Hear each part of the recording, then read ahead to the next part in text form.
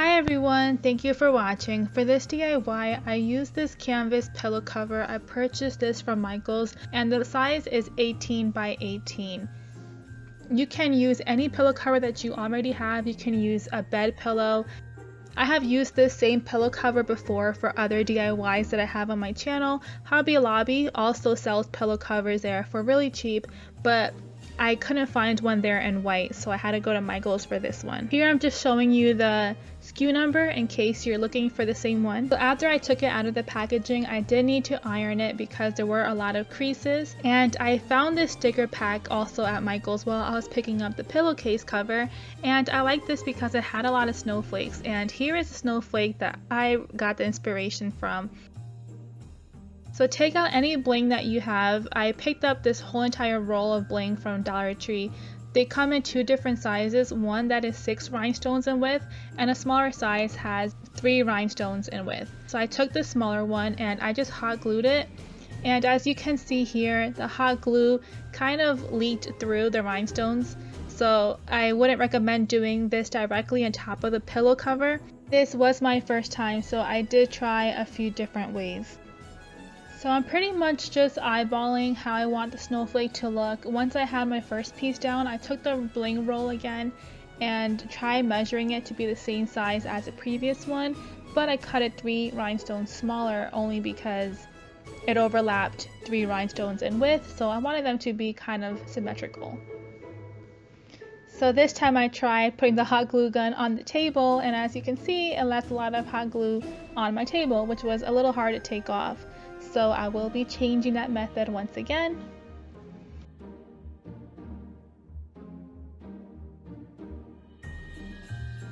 And then I got clever and picked up this plastic that was just sitting right next to me, and that ended up working really well. So after you're done making your plus sign, you want to make your X. And I tried to make mine about the same size just by eyeballing it, and then I cut the other pieces the same exact length. And then I follow this process of just laying everything down before hot gluing it.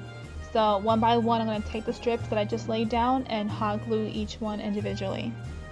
For this entire DIY, I only used one of these bling rolls, which cost me $1. The pillowcase cover cost me $5 with the 50% off coupon at Michaels, so a total of $6 for this project. If you already have a pillow cover, then you can just avoid that fee obviously, and you can make any shape or pattern that you want.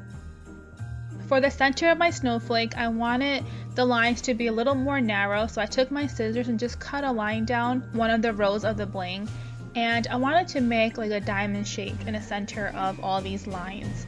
So I trimmed about 2 by 7 rhinestones on each strip, and then I gave every one of these legs, arms, branches, what have you, every one of these lines a 2 by 7 strip of rhinestones, and I also had to cut out a 2 by 8 of rhinestones to have it be the connecting piece. Before I glue anything, I did want to just lay everything down to make sure that this is the design that I wanted to stick with.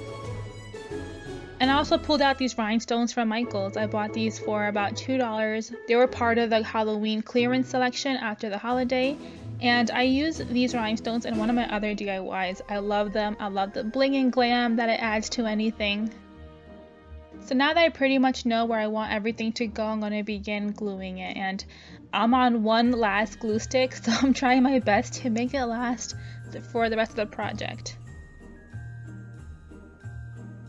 Now I don't know why, but I removed all the rhinestones at this point.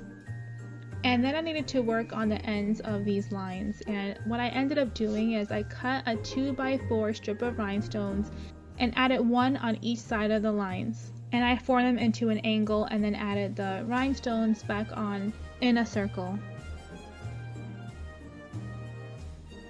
And then I began gluing again.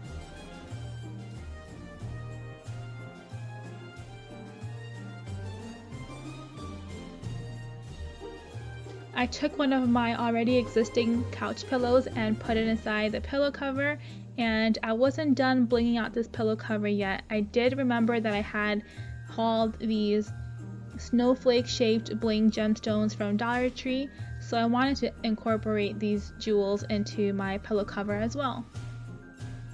I just love the finishing touch that these other rhinestones gave this pillow, and I'm in love with this pillow. I've been obsessing over blinged out things for Christmas and pretty much all year round. Also obsessed with decorative pillows, so this is definitely me, definitely my style. This was another easy, cheap, affordable DIY.